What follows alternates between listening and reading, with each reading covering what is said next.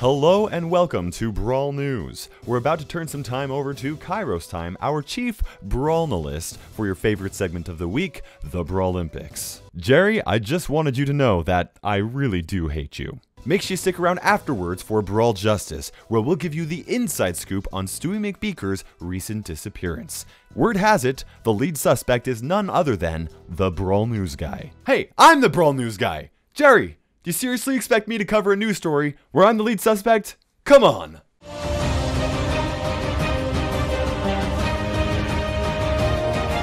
Hello fellow brawlers, I'm KairosTime and it is time for another Brawlympics! That's right guys, today we're going to be answering that very important question, which brawler is the strongest? Now this Brawlympics event is going to put every brawler up against each other in a test that combines all of their characteristics, including damage per second, their health, their reload speed, their super recharge rate, and even their star power. Now the rules are simple. Each brawler is going to be backed up against a wall with one tile between them and their opponent. Both brawlers must auto-aim at the exact same moment to try and take out the enemy brawler before they get taken out themselves. For this video, I actually had two tablets right next to each other, pressing auto-aim at the exact same moment to make sure that it was accurate. I even double and sometimes even triple checked the brawlers. Now I actually spam the auto-aim on the super button so that if a super happened to charge up, they may use their super to help out if it does actually give them a benefit. Brawlers must be positioned directly horizontal with each other and may not move unless their attack actually forces them to move, like Mortis. If both brawlers take each other out, then the brawler that dies first is the loser. And now that you understand the rules for this event, go ahead and put down in the comment section below which 3 brawlers you think are going to be the victors for this event. And you get bonus points if you get them in the right order. Starting out in dead last, we have Piper coming in 22nd place for 3 different reasons. First of all is the fact that the brawlers have only one tile between them, which means that Piper is stuck doing minimal damage. The second is the fact that she's tied with several other brawlers for the lowest HP in the game, making her easy for the brawlers to take her out. And the third is the fact that Piper has a very slow unload speed, which means that it takes her a while to actually fire off her shots. Spike comes in 21st place due to his low HP and low damage. It is important to note that if Spike was actually angled differently, then he would deal 3 spikes worth of damage on the enemy brawler, which would actually increase his rank. But the fact that he has to be aligned directly horizontally with his opponent means that he only deals 2 spikes worth of damage with each attack, and that makes him struggle a little bit more. Penny takes 20th place, where she is only able to slightly beat out Spike. They actually have the same unload speed, but Penny's extra health allows her to outlast Spike. If Spike could land 1 additional spike, then he would actually beat her, but she happens to outplay him with the current rule setup. Poor Spike. He could have done so much better. Jessie finds herself in 19th place. Now Jessie and Penny have the same amount of health. Penny's shot actually deals slightly more damage, and they actually have the same unload speed, but Jessie's attack reloads 0.2 seconds faster, which allows her to outfire Penny and take her out. Crow takes out Jessie in 18th place. Now Jessie would normally be able to 3-shot Crow, but because of his star power, that actually decreases her attack damage by 10%, which requires a 4th shot for Jessie to take him out. Because Crow's reload speed is 0.3 seconds faster than Jessie's, he is able to fire a 4th shot with just enough damage to take her out. Poco comes in 17th place, where he is barely able to survive Crow's poison with a sliver of health. Barley sweeps Poco before he can even heal up, giving Barley 16th place. Now Poco would normally require 4 hits to take out Barley, but Barley's high damaging attacks actually take him out, even though they do take a bit of time to deal complete damage. Now that covers the worst 7 of the 22 brawlers for this event. Maybe some of them surprised you, and maybe they didn't. Either way, it's about to get more interesting. Coming in 15th place is Nita. The call between Nita and Barley is very close. Nita normally requires 3 hits to take out Barley, but with Barley's star power, he heals just enough to require 4 hits from Nita.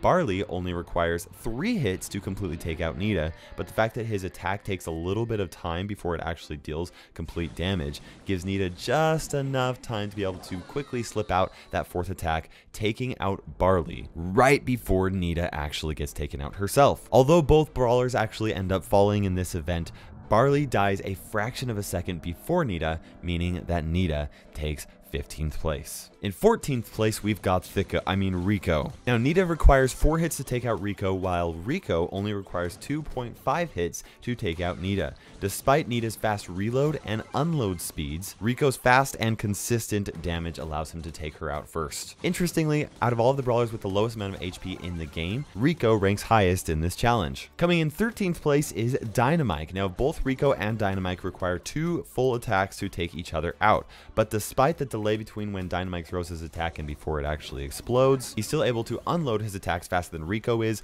allowing him to barely survive with only a sliver of health. If only one more bouncy ball would have hit Dynamite, then he would have actually been taken out by Rico. Also, if Rico would have been allowed to bounce his shots off of the wall first, then hitting Dynamite, he actually would have lost to Rico. But because today's event is all about using auto aim, Dynamite does end up taking the victory. Brock actually takes 12th place. Brock requires 3 hits to take out Dynamite, while Dynamite only requires 2 to take out Brock. But because Brock is able to release 3 rockets before Dynamite's second attack actually blows up, means that Brock does take the victory, just barely before he ends up dying himself. Another interesting matchup is actually Tara, who takes 11th place. Both Brock and Tara require 3 shots to actually take each other out. This would even be true if Brock's star power was not a factor. But Tara actually slightly takes out Brock sooner because her unload speed is 0.1 second faster than Brock's, giving her just enough time to fire off that 3rd attack before Brock does. I guess it pays off to attack with really lightweight cards like that.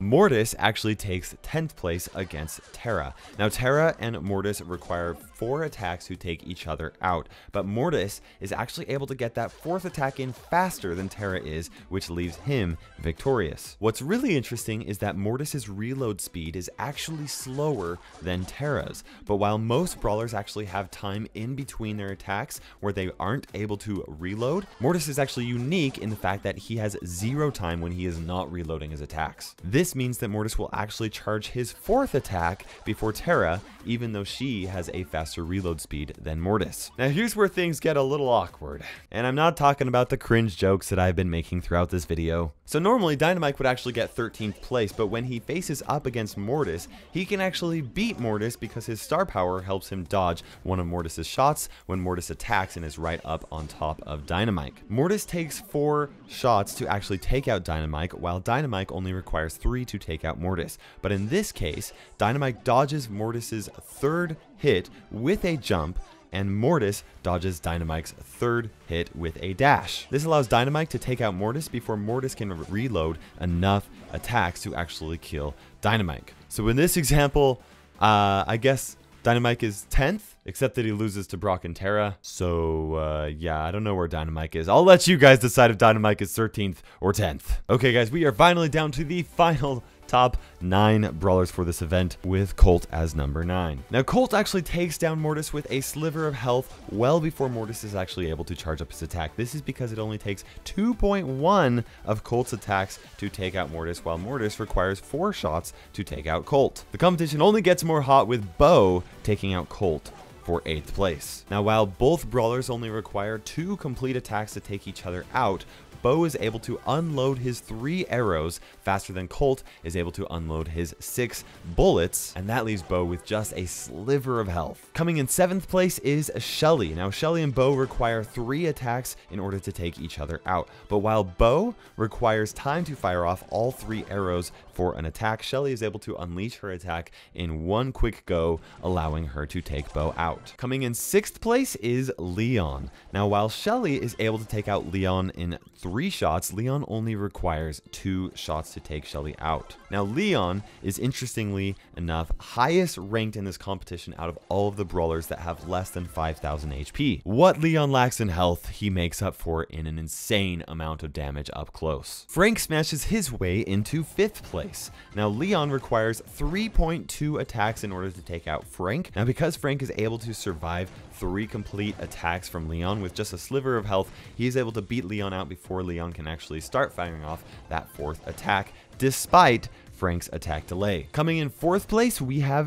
Daryl. We decided to actually use his super and then wait until his shield disappears before actually firing off. This allows Daryl to completely obliterate Frank because he can use his super to actually knock Frank back, therefore disrupting Frank's attack. If Daryl was not able to actually get close up with his super, Daryl would require 7 attacks to hit with that 3/4 of his regular damage, while Frank would only require 4, and that would mean that Frank actually normally would have win. But once again, for this event, supers do actually matter, meaning that Daryl does take that 4th position. Okay guys, now we have talked about every single brawler in the game with the exception of the top 3. Were you able to guess the 3 brawlers that made it into the top? Even more impressive, and for bonus internet cookie points, would be if you were able to guess them in the correct order. Charging into that number 3 spot is Bull. Now, from a distance with 1 tile between Bull and Daryl, only 3 of the 5 projectiles from Bull's attack actually hit Daryl. When Daryl uses his super, it looks like he's actually going to win, but by this point, Bull's star power activates,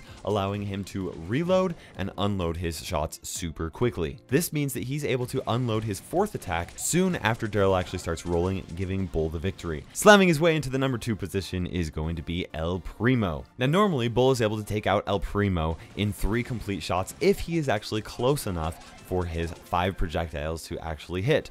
But with 1 tile between them, only 3 of the 5 projectiles hit, meaning that it would require 5 shots for Bull to beat El Primo. As such, El Primo is able to deal an insane amount of damage, charge up his super, and body slam onto Bull and take him out before Bull is able to actually unload his 4th shot. Finally guys, we have the number 1 brawler for the strongest brawler Brawlympics event, and that is going to be coming in at 6,160 health and 3,276 total damage for a single attack. Taking home the gold medal is going to be Pam. Now normally, El Primo would be able to take out Pam in 3 attacks along with 1 punch from his 4th attack, but Pam only requires 2 complete attacks along with 4 projectiles from the 9 that she shoots out toward El Primo. Interestingly enough, El Primo and Pam actually have the same DPS. It's just that El Primo has more health and a faster reload speed, while Pam actually is able to deal more damage with a single attack. But the reason why Pam is able to beat El Primo strictly comes down to her star power and her super.